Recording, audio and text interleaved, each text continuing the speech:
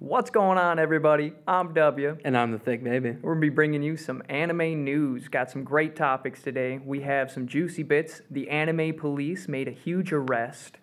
The Demon Slayer is releasing a new movie. And a new anime studio is opening up, and we all know it. Let's see.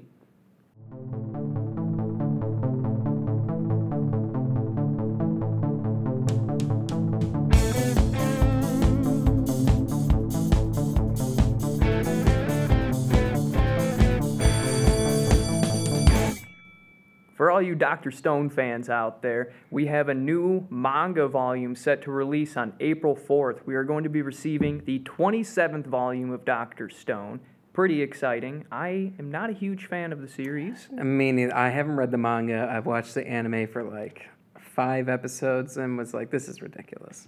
But I know you guys love it, and it's got a huge fan base, so I'm super happy that they're keeping it going for you guys. And more volumes of the manga means more anime shows and episodes coming, so that'll be cool. Yeah, well, whoever likes it, I hope it's good for you. True. We got more One Piece episodes. One Piece episode 1093 released on February 3rd. Yeah. And they actually announced the cost it took them to make that singular episode, and the rough cost it's been costing for every episode of One Piece since they hit 1,000. Okay. It is 10 million yen per episode. How much does that translate over to America? I have no idea. Somebody hit that real quick on their phone. February 3rd, I feel like that was... What day are we on right now? I believe today is the 8th. No, today's the 4th. So that was yesterday. So I haven't watched the newest episode that just released, but they are on $3,000? $70,000 American. Ooh. Wow, that's a lot. It's a lot. Yeah. They're on their Egghead Island arc where they have Dr. Vegapunk. There's no reveals here yet. Okay. But we're in the final arc of One Piece, which could be about, I hate to say it, 5 years. Yeah? How many Yeah. episodes do you think this final arc is going to be? Oh, it's going to be easily 200 to 300. Okay. Yeah. Probably more, frankly. They have to go, from the way I see it, they have to go through Egghead Island. They have to figure out all the mysteries of the Void Century.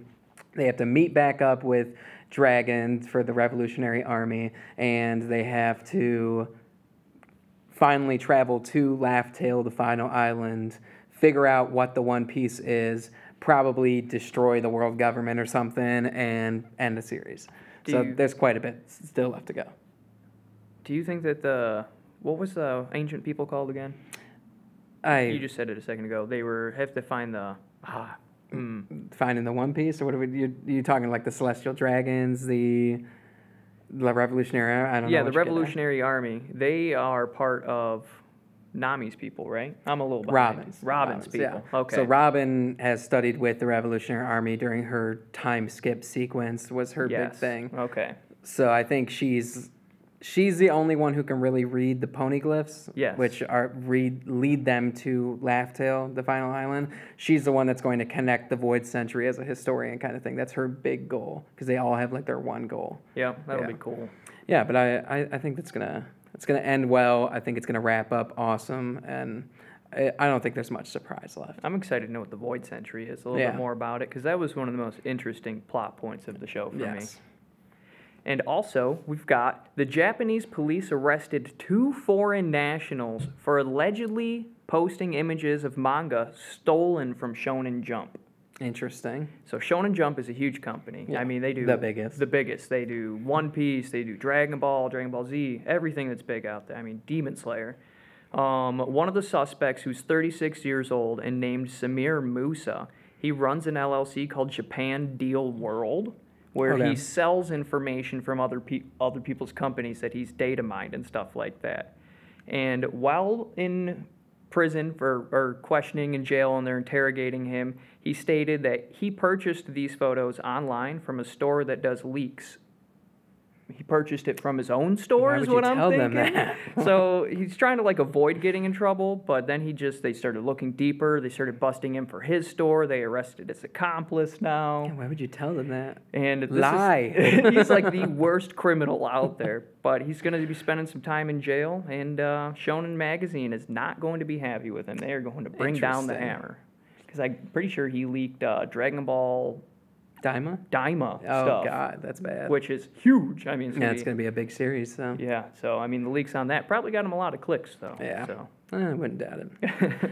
All right, I got Demon Slayer Kumetsu no Yaiba, To the Hashira Training, coming to theaters February 22nd. We went and saw the last movie that was between Swordsmith Village and... The Sound Arc. The Sound Arc, yeah. So basically what it is the last 2 episodes of Swordsmith Village, and then goes into the first episode teaser of the Hashira training arc. Has a sneak peek. Yes. So you're going to be sitting in theaters watching an hour of what you've already seen and then 30 minutes of the new episodes, which you're going to be getting it probably a month, 2 months earlier than everyone else, which it's cool. Support Demon Slayer. Go see it if you'd like to. Seeing some of the battles in theaters were fun, but overall, give us an actual new movie. Yeah.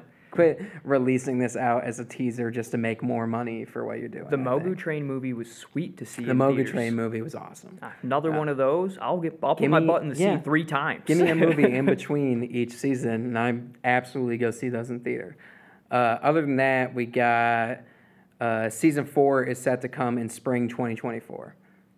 That's all we know about Demon Slayer as of right now. So not too far away then. Just a few months. We could be looking at some episodes. And it's all the Hashira training arc, and that's going to be great. I don't know if this is our last season or if we have one more after this. So do you think he's going to become a Hashira then?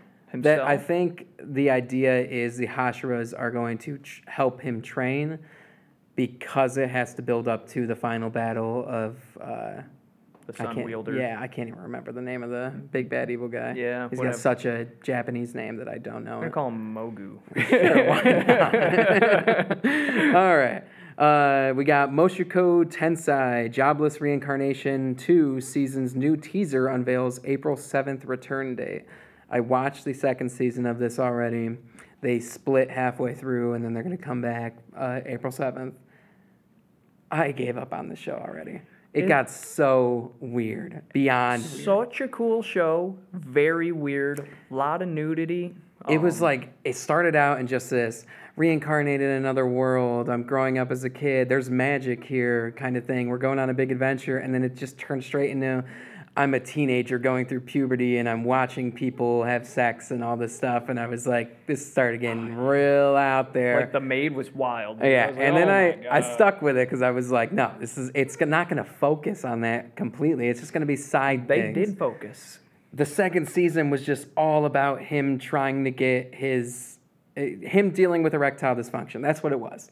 That's he's the like whole season. He's like a 50-year-old dude who's in a 14-year-old's body or something. And he loses his first love, so he's like, I can't get it up anymore kind of thing. It's ridiculous. I dropped it. Maybe there's people out there that still like it, so it's coming April 7th. Check it out, I guess. If it gets better, let us know. Yeah. I'd like to know.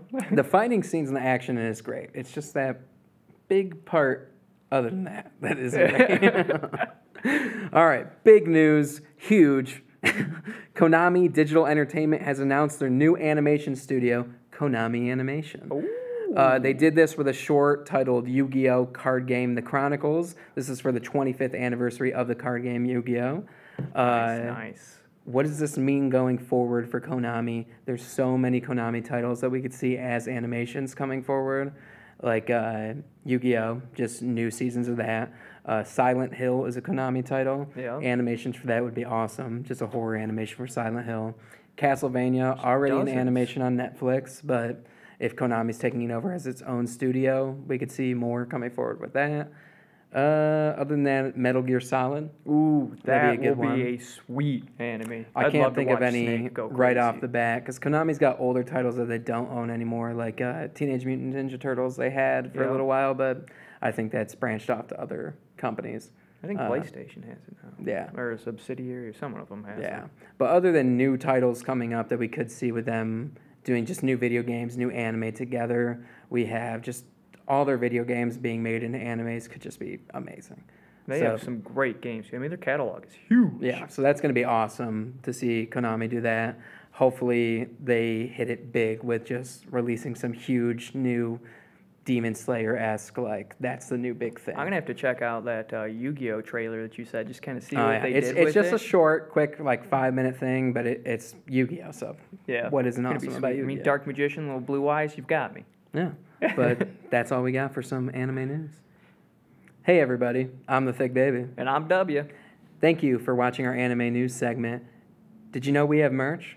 There are these awesome hoodies with us on the front of them animated, and it's first come, first serve on all the sizes, so make sure you get those fast.